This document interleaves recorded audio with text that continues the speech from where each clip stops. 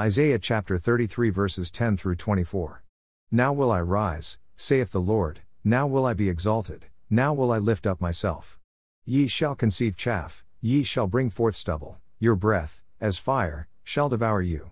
And the people shall be as the burnings of lime, as thorns cut up shall they be burned in the fire. Hear, ye that are far off, what I have done, and, ye that are near, acknowledge my might. The sinners in Zion are afraid, fearfulness hath surprised the hypocrites. Who among us shall dwell with the devouring fire? Who among us shall dwell with everlasting burnings? He that walketh righteously, and speaketh uprightly, he that despiseth the gain of oppressions, that shaketh his hands from holding of bribes, that stoppeth his ears from hearing of blood, and shutteth his eyes from seeing evil. 16 He shall dwell on high, his place of defense shall be the munitions of rocks, bread shall be given him, his waters shall be sure.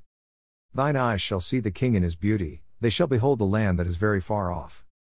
Thine heart shall meditate terror. Where is the scribe? Where is the receiver? Where is he that counted the towers? Thou shalt not see a fierce people, a people of a deeper speech than thou canst perceive, of a stammering tongue, that thou canst not understand. Look upon Zion, the city of our solemnities, thine eyes shall see Jerusalem a quiet habitation, a tabernacle that shall not be taken down, not one of the stakes thereof shall ever be removed, neither shall any of the cords thereof be broken. But there the glorious Lord will be unto us a place of broad rivers and streams, wherein shall go no galley with oars, neither shall gallant ship pass thereby. For the Lord is our judge, the Lord is our lawgiver, the Lord is our king, he will save us. Thy tacklings are loosed, they could not well strengthen their mast, they could not spread the sail, then is the prey of a great spoil divided, the lame take the prey. And the inhabitant shall not say, I am sick, the people that dwell therein shall be forgiven their iniquity. Isaiah chapter 34. Come near, ye nations, to hear, and hearken, ye people, let the earth hear, and all that is therein, the world, and all things that come forth of it. For the indignation of the Lord is upon all nations, and his fury upon all their armies, he hath utterly destroyed them, he hath delivered them to the slaughter. Their slain also shall be cast out, and their stink shall come up out of their carcasses, and the mountains shall be melted with their blood. And all the host of heaven shall be dissolved, and the heavens shall be rolled together as a scroll, and all their hosts shall fall down, as the leaf falleth off from the vine, and as a falling fig from the fig tree. For my sword shall be bathed in heaven, behold, it shall come down upon Idumea, and upon the people of my curse, to judgment. The sword of the Lord is filled with blood, it is made fat with fatness, and with the blood of lambs and goats, with the fat of the kidneys of rams, for the Lord hath a sacrifice in Bozrah, and a great slaughter in the land of Idumea. And the unicorn shall come down with them, and the bullocks with the bulls, and their land shall be soaked with blood, and their dust made fat with fatness. For it is the day of the Lord's vengeance, and the year of recompenses for the controversy of Zion. And the streams thereof shall be turned into pitch, and the dust thereof into brimstone, and the land thereof shall become burning pitch.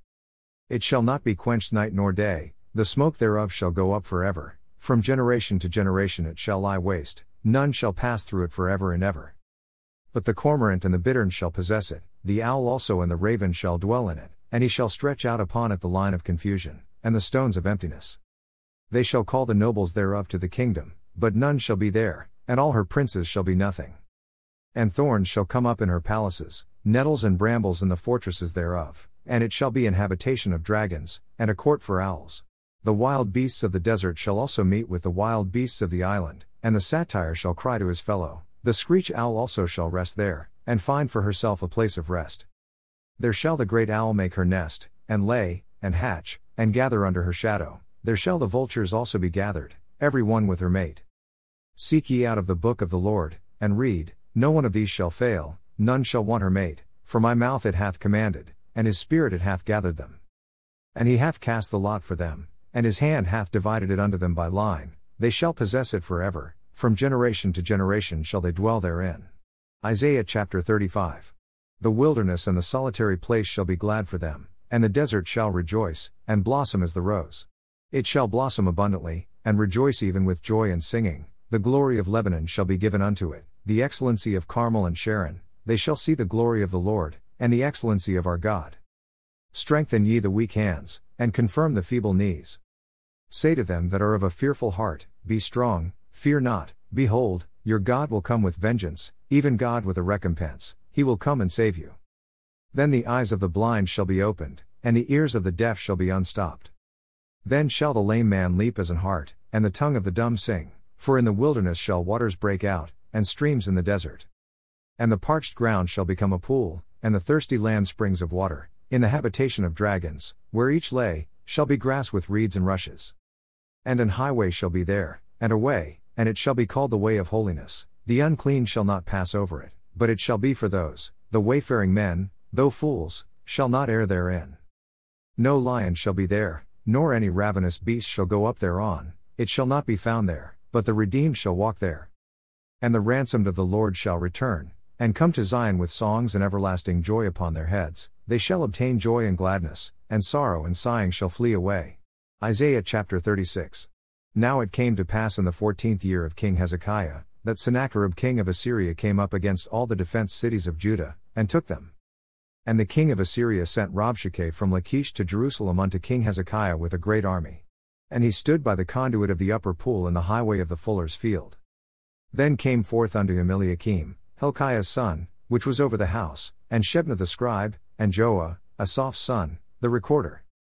And Rabshakeh said unto them, Say ye now to Hezekiah, Thus saith the great king, the king of Assyria, What confidence is this wherein thou trustest? I say, sayest thou, but they are but vain words, I have counsel and strength for war, now on whom dost thou trust, that thou rebellest against me? Lo, thou trustest in the staff of this broken reed, on Egypt, whereon if a man lean, it will go into his hand, and pierce it, so is Pharaoh king of Egypt to all that trust in him. But if thou say to me, We trust in the Lord our God, is it not he, whose high places and whose altars Hezekiah hath taken away, and said to Judah and to Jerusalem, Ye shall worship before this altar? Now therefore give pledges, I pray thee, to my master the king of Assyria, and I will give thee 2,000 horses, if thou be able on thy part to set riders upon them. How then wilt thou turn away the face of one captain of the least of my master's servants, and put thy trust on Egypt for chariots and for horsemen? And am I now come up without the Lord against this land to destroy it? The Lord said unto me, Go up against this land, and destroy it. Then said Eliakim and Shebna and Joah unto Rabshakeh, Speak, I pray thee, unto thy servants in the Syrian language, for we understand it, and speak not to us in the Jews' language, in the ears of the people that are on the wall.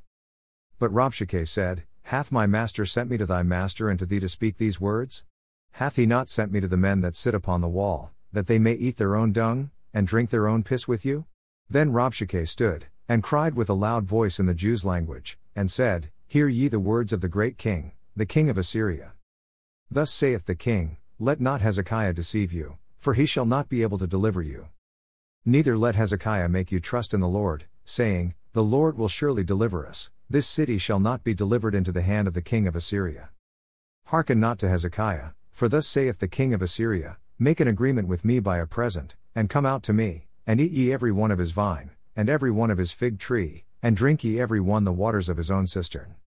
Until I come and take you away to a land like your own land, a land of corn and wine, a land of bread and vineyards. Beware lest Hezekiah persuade you, saying, The Lord will deliver us. Hath any of the gods of the nations delivered his land out of the hand of the king of Assyria? Where are the gods of Hamath and Arphad? Where are the gods of Sepharvaim?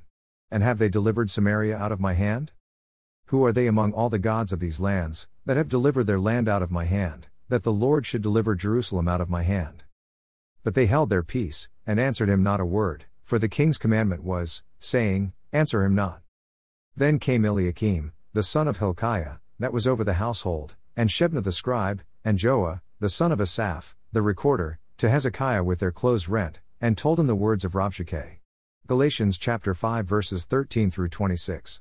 4. Brethren, ye have been called unto liberty, only use not liberty for an occasion to the flesh, but by love serve one another.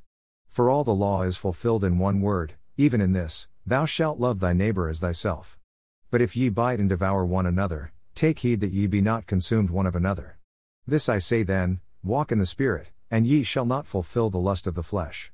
For the flesh lusteth against the Spirit, and the Spirit against the flesh, and these are contrary the one to the other, so that ye cannot do the things that ye would. But if ye be led of the Spirit, ye are not under the law. Now the works of the flesh are manifest, which are these: adultery, fornication, uncleanness, lasciviousness, idolatry, witchcraft, hatred, variance, emulations, wrath, strife, seditions, heresies, envyings, murders, drunkenness, revellings, and such like, of the which I tell you before, as I have also told you in time past, that they which do such things shall not inherit the kingdom of God. But the fruit of the Spirit is love, joy, peace, long-suffering, gentleness, goodness, faith, meekness, temperance. Against such there is no law. And they that are Christ's have crucified the flesh with the affections and lusts. If we live in the Spirit, let us also walk in the Spirit. Let us not be desirous of vainglory, provoking one another, envying one another. Psalms chapter 64. Hear my voice, O God, in my prayer, preserve my life from fear of the enemy. Hide me from the secret counsel of the wicked, from the insurrection of the workers of iniquity, who with their tongue like a sword, and bend their bows to shoot their arrows, even bitter words, that they may shoot in secret at the perfect, suddenly do they shoot at him, and fear not. They encourage themselves in an evil matter, they commune of laying snares privily, they say, who shall see them? They search out iniquities, they accomplish a diligent search, both the inward thought of every one of them, and the heart, is deep. But God shall shoot at them with an arrow, suddenly shall they be wounded. So they shall make their own tongue to fall upon themselves, all that see them shall flee away. And all men shall fear, and shall declare the work of God, for they shall wisely consider of his doing. The righteous shall be glad in the Lord, and shall trust in him, and all the upright in heart shall glory. Proverbs chapter 23 verse 23. Buy the truth, and sell it not, also wisdom, and instruction, and understanding.